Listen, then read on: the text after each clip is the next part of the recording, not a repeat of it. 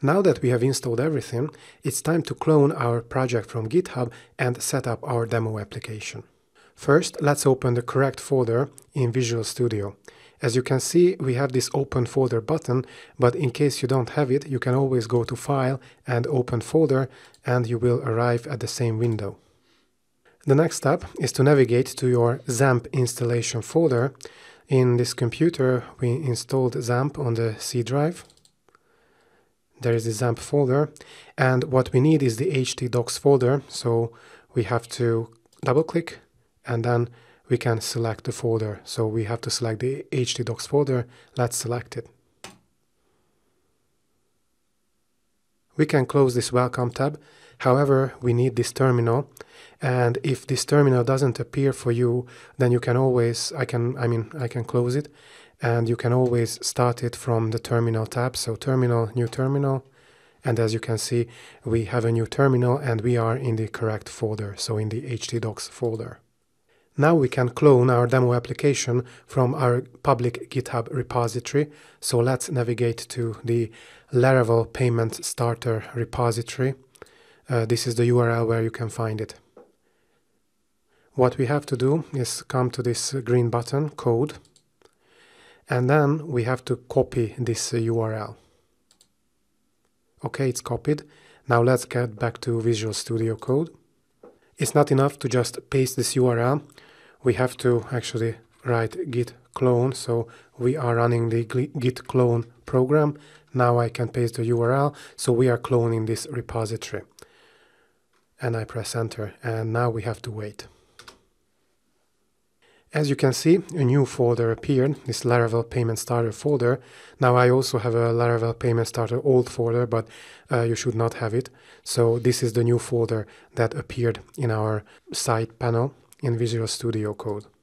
I will close this terminal, and actually the next step what we have to do is to open this folder in Visual Studio Code. So I will just go to File, Open Folder, and I'm here in the XAMPP folder, so htdocs and Laravel Payment Starter, so I have to select this cloned folder. I will just close this welcome page. As you can see, we are in the correct folder, so we are in the Laravel Payment Starter folder. As you can see, there is a .env.example file. Now rename it to .env simply.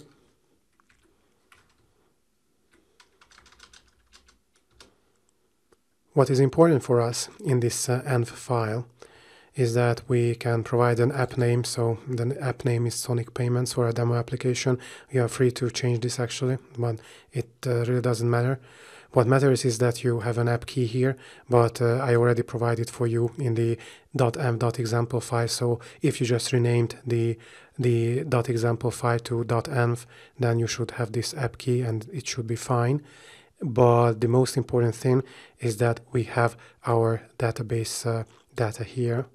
As you could see in previous videos, I have a fresh install of MySQL, so my database username is root. I didn't make a new user, and I didn't provide any password for my root user, so these 2 lines of code are good for me. But of course, if you have another user, then you have to provide it here, and if you have a password for that user, then you have to provide the password here. But most importantly, you have to provide the database name here. And as you remember, our database name now is Sonic_payments. And then we can just save the env file. So at this point, we should be able to connect to our database. However, first, we have to do something else. So let's open a new terminal. And we will install our dependencies. So the dependencies of the demo application through Composer. Under dependencies, I mean, for example, the Stripe SDK or the Braintree SDK that we're going to use for Braintree and Stripe payments respectively. And actually, Laravel itself has a lot of dependencies that have to be installed. So what you can do is to run the Composer install command. You could theoretically run the Composer update command as well. However, then the dependencies will be updated and you will not use the same version of the dependencies that I'm using. With the composer install command, however, you are going to have the same exact versions of the same exact dependencies that I'm using in this course. So I'm going to run the composer install command. We can just press enter and we have to wait.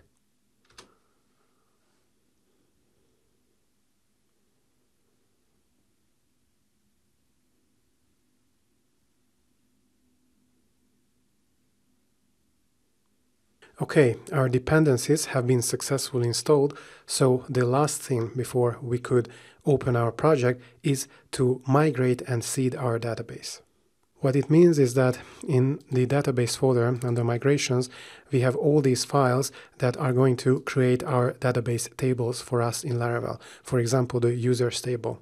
However, we also have a seeders folder in which we have database seeder files.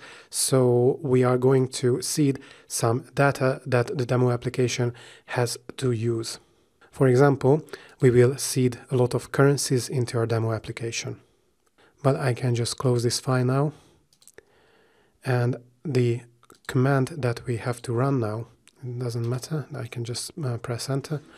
So the command that we have to run now is php artisan migrate fresh, then double dash seed. This is going to migrate all our database table into our Sonic_payments database, and it will also seed the data based on the seeder files that we have.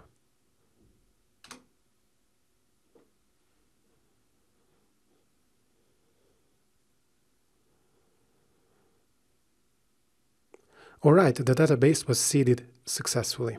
So we now really have everything to finally start our demo application. So make sure that your XAMPP is running. I mean, if it's not running your MySQL and Apache, then you cannot seed. So if you encounter a problem, it might be it. So if your XAMPP is running correctly, then let's just open a browser and let's navigate to localhost/Laravel Payment Starter. And here we are. Our demo application has been successfully installed.